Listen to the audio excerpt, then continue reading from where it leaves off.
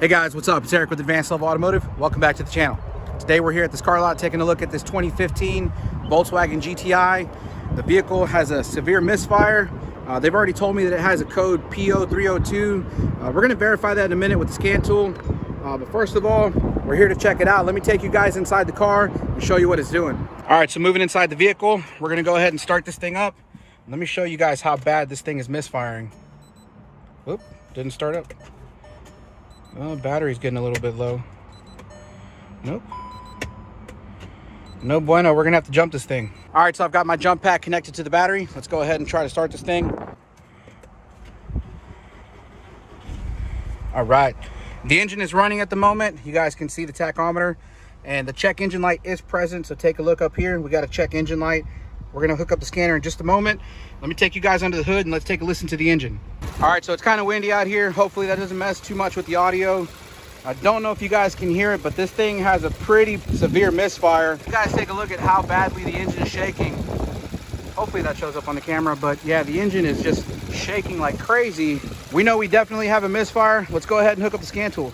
All right, so the scan tool we're using today is a THINKTOOL Pro. Again, you guys have seen me use this plenty of times. Link is in the description, but let's go ahead, click on European. Let's find Volkswagen. I believe it's VW right here. Let's hit OK. All right, so we're communicating. Let's go ahead and hit system selection and let's find the engine control module right here, number 1. Let's go ahead and read DTCs. And here we have it, guys. We have P0302 cylinder 2 misfire detected. We have this P1300 hide cylinder. I'm not sure what that is, but we also have this P304 fuel pump short circuit. Now the thing about this is that our battery did go low and the car wouldn't start.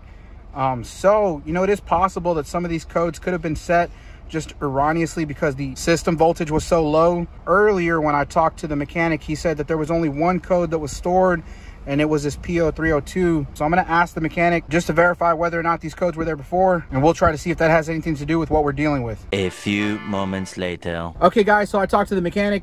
He was actually able to verify and show me a screenshot of his scan tool that showed that there was only one code present whenever the vehicle came in, and that was the P0302. So at this point, I'm not going to concern myself with the other 2 codes. We're just going to worry about the misfire code at this point in time.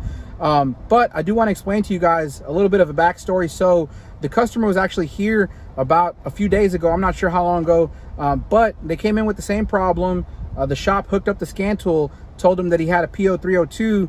And so the customer actually went ahead and replaced the ignition coil and the spark plug.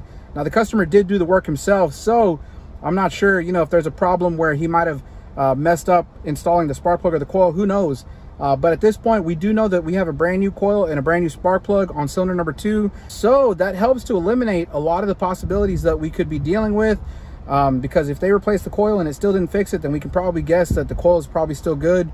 The other thing too is that we don't have any codes for ignition coils. Now on these ignition coils, they do have feedback systems in the computer where the computer monitors the coils and the circuits to the coils. So if we had something like a bad connection or a connector that came loose at an ignition coil, we would have some type of trouble code for that.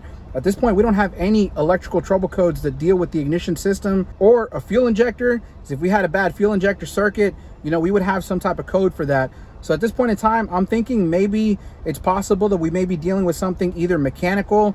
And what I mean mechanical is that we could be dealing with a mechanical issue where the engine has low compression, or we could even still be dealing with the bad fuel injector. It's just not the electric part of the fuel injector, the mechanical portion, maybe a stuck pintle, or the fuel injector is just stuck and won't open at all. Because the other thing I will say is that while the engine is running, I mean, the car shakes really bad, the engine shakes really bad, it runs like crap, but there's really no smoke coming out of the tailpipe. You know, if we had something like a stuck open fuel injector, we would have plumes of smoke coming out of the tailpipe. We don't have that right now. I don't smell any raw fuel. It just runs really rough. So I don't really think that we have a stuck open fuel injector. Possibly we could have a stuck closed fuel injector where there's not any fuel getting into the cylinder. But of course, we need to do some pinpoint checking. So at this point, we're gonna go under the hood and do a visual check. But before I actually do that, let me take you guys over to the scan tool and we can look at the actual misfire counters. Okay, so back at the scan tool, we have the misfire counters here for cylinders number 1, 2, 3, and 4. Starting up here at the top, you can see cylinder number 1. We have 0 counters. Cylinder number 2, we're up to 86. Move to cylinder number 3, we have 0. Cylinder number 4, we have 0. So we definitely have a misfire on only cylinder number 2. Let's go ahead and move under the hood and take a look. Okay, so moving under the hood to do a quick visual check. The first thing we want to do is make sure that we don't have any disconnected connectors for the ignition coils. So you can see we don't. The other thing here that I noticed is that we don't see any fuel injectors exposed. Well, that's actually because this engine is a GTI engine. You guys can see the high pressure fuel pump right there. And if you look closely underneath this intake manifold, I don't know if you guys can see it, but the fuel rail is down there. And so we have our high pressure fuel injectors, or GTI fuel injectors, underneath the intake manifold. I was really hoping to do some scope testing on these fuel injectors, but because of where these things are located, that may be a little more difficult to do. Now, the other thing I did notice is that if you take a look at the number 2 ignition coil, this is still the factory coil. I don't know if they actually changed it, or if they did, they probably put an original one. But really what I'm thinking is that more than likely the customer replaced the coil, and after that didn't fix the problem, they probably put the old one back and got their money back for the new one that they replaced. So again, we know that they've already tried doing the coil, they've tried doing the plug. We do want to rule out a fuel injector, but I think at this point the next easiest thing to do would be to verify cylinder compression on cylinder number 2 and see if we're below spec. One quick thing I wanted to add before we check compression on cylinder number 2, there is a test that I like to do. A lot of you guys may have seen me do this before. I like to do it whenever we suspect low compression on a cylinder, and that's a sound test. Just listening to the way the engine cranks, because while the engine is cranking, we're trying to listen for a type of rhythm or cadence to how the engine is cranking. It should have this even rhythm. If we have any uneven rhythm to the way the engine cranks, then we know we may have a compression issue. Unfortunately, on this car, it's not as easy as it is on a lot of other cars, because a lot of other cars have something called a clear flood mode, where we can take our foot and push the accelerator all the way to the floor, hold it, and then we can crank the engine. And what it'll do is it'll disable the fuel system and just allow the engine to crank just with the starter. It won't start, but it'll allow you to listen to the way the engine cranks. Unfortunately, in this car, it doesn't have that feature. So when I try to crank it and I've got my foot all the way on the floor here, you guys can see the engine just starts up. So that doesn't really help us. No big deal. It's easy enough on this engine to go ahead and pull a spark plug out, hook up a compression gauge, and just check the actual compression. 1 hour later. All right, guys, so fast forward. I'm getting ready to do the compression test. You guys can see I have my gauge and the hose connected to cylinder number 2. I went ahead and I removed the spark plug. I have it right over here. Let me show it to you guys.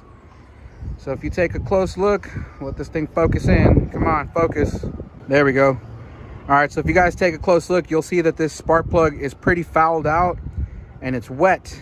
Now, it does not smell like fuel, so I'm guessing that's more of oil contamination. Now, there's no oil in the spark plug hole itself. It's just on the tip. So from inside the combustion chamber, that's what it looks like. Now, setting this thing up was a little bit troublesome because, of course, we need to disable the fuel pump.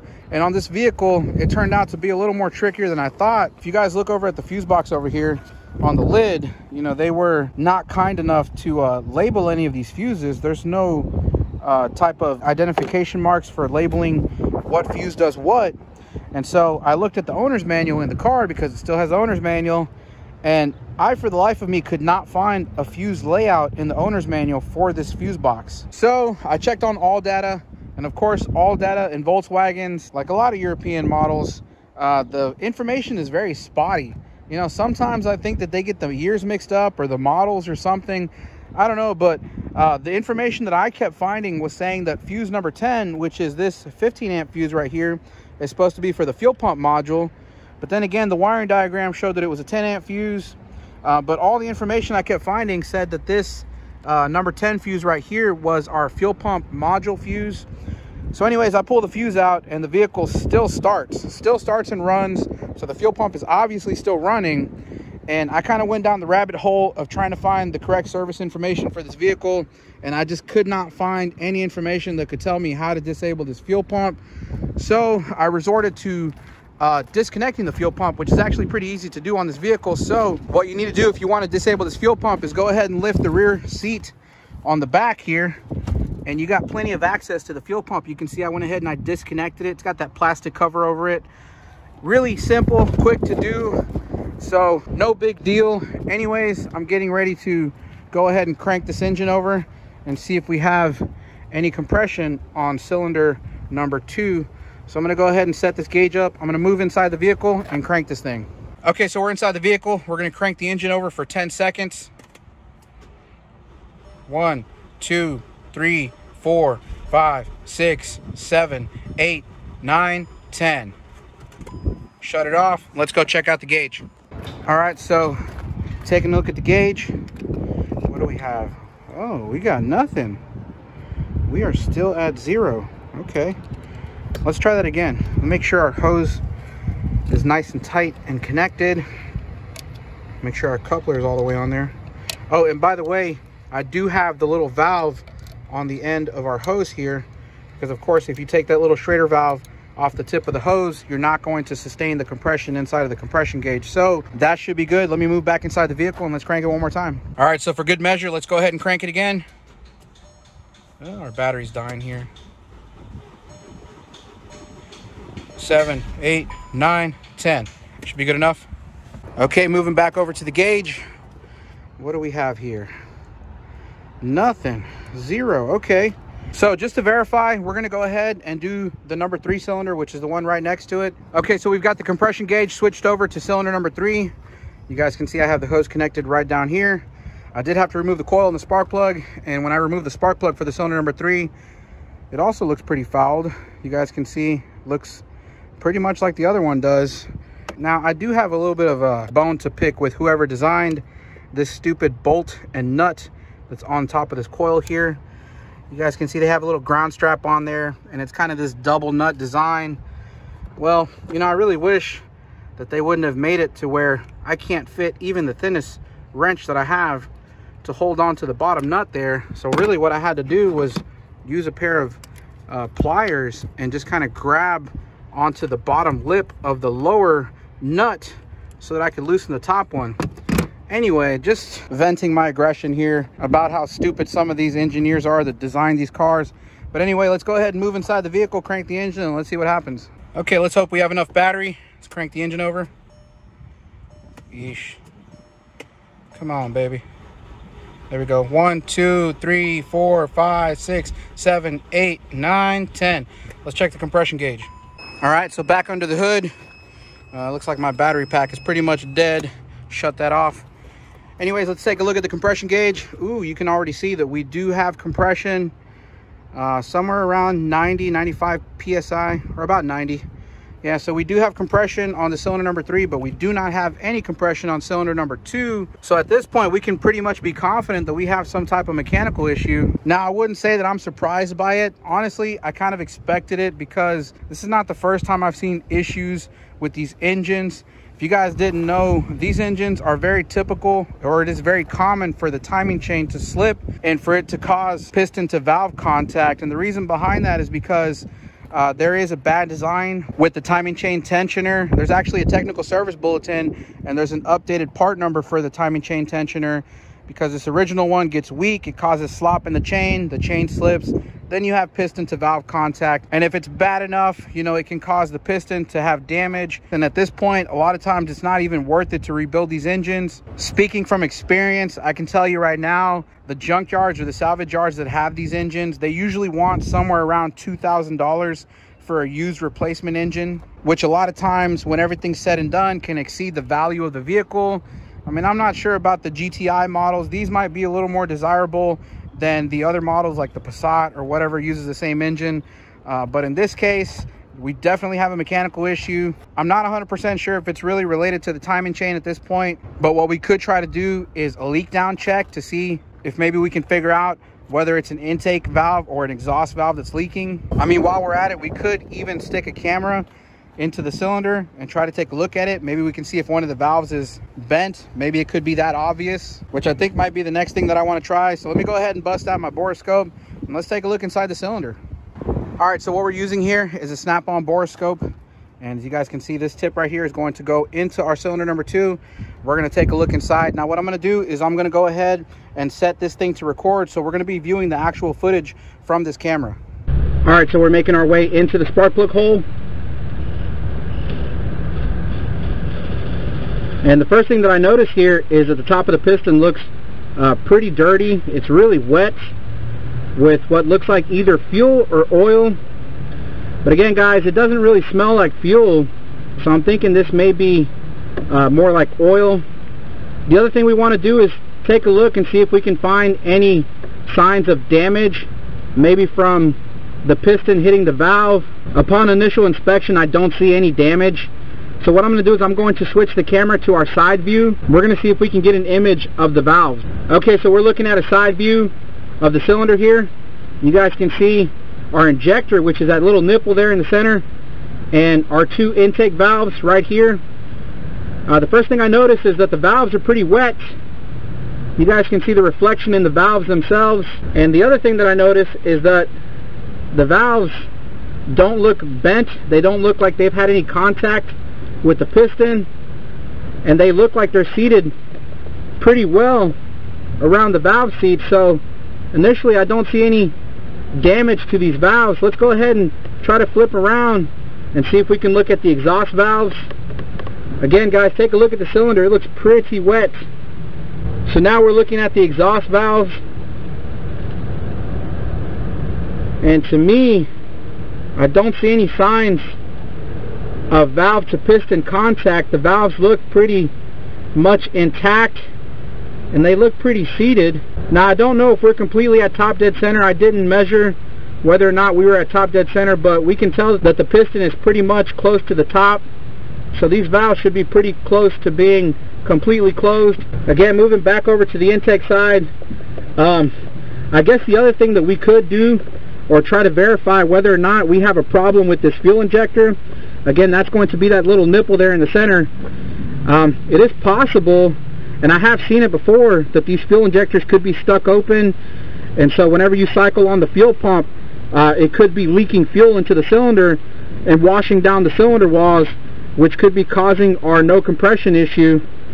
So I guess that's one of the things that we could try to do. I'm going to go ahead and set this thing up, move inside the vehicle. I'm going to cycle the key a few times and prime the fuel pump, and we're going to see if this fuel injector is leaking at all. Okay, so with the camera set up, I went ahead and I reconnected the fuel pump over here in the back. I'll show you real quick. Lift up the seat. You can see we have our fuel pump connected. I'm going to go ahead and cycle the key, prime this pump a few times to build up pressure into the fuel system, and let's see if that fuel injector leaks.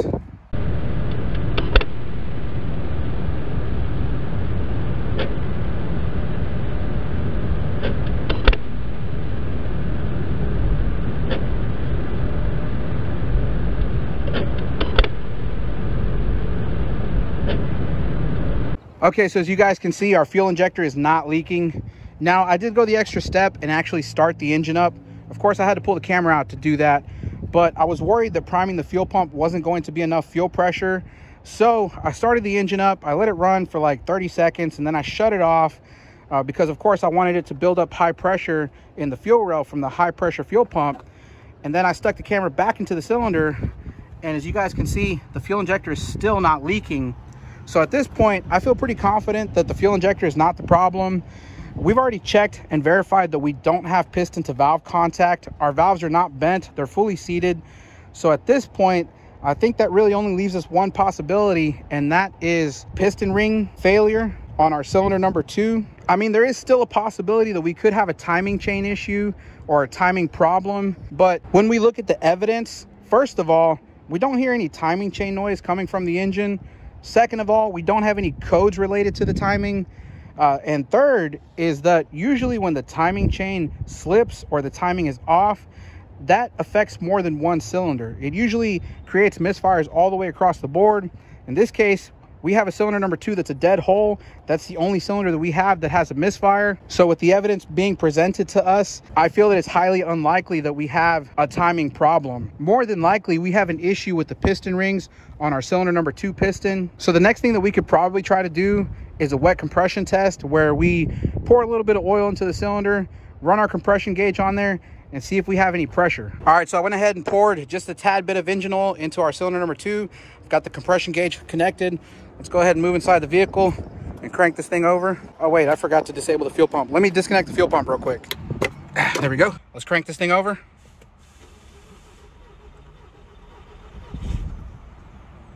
Let's check our gauge. Let's see here. Oh, and there we have it. You guys can see we have about 25 psi worth of pressure. Let me let the release valve go. Yep. So I think at this point it's pretty safe to say that we have damaged piston rings. Okay guys, real quick, something I thought of while I was brainstorming about the possibilities of what could be wrong with the car. You know, I thought of whether or not we could have a problem with like a bad head gasket or a cracked cylinder head.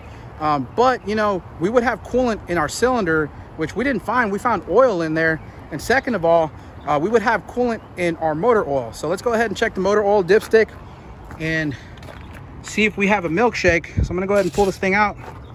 We'll take a close look at it. And the first thing you'll notice is that we don't have a milkshake, but the next thing you'll notice is that our level is correct. It is not over full. So if we had coolant getting into the crankcase, this thing would be way over full and our oil wouldn't be black like this. It would look really milky, because that's what happens when the water mixes with the oil. So at this point, I really don't believe we have an issue with the cracked cylinder head or a head gasket. I'm pretty sure we have a problem with our number 2 piston or piston ring. Really at this point, there's really not much else I can do. What needs to happen next is that this engine needs to get disassembled for a visual inspection in order to find out what actually happened inside of this engine, which at that point, you know, the shop needs to talk to the customer. They need to figure out if it's worth it for them to tear the engine down, or whether or not they just want to put a used engine in there, which would probably be the recommended thing.